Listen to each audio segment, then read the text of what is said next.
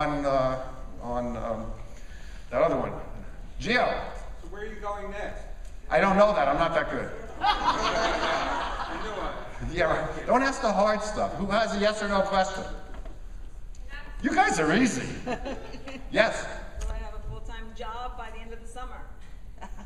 Just after the end of the summer.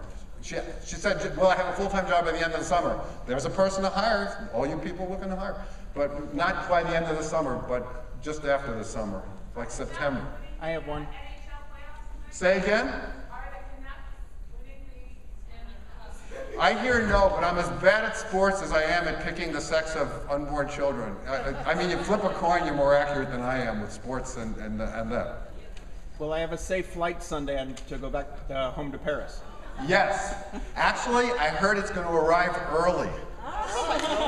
That I must be wrong. That must be one of my wrong ones. I'll take it. You're going to Paris and it's going to arrive early. That's heaven. Yes. Will I take a road trip this summer?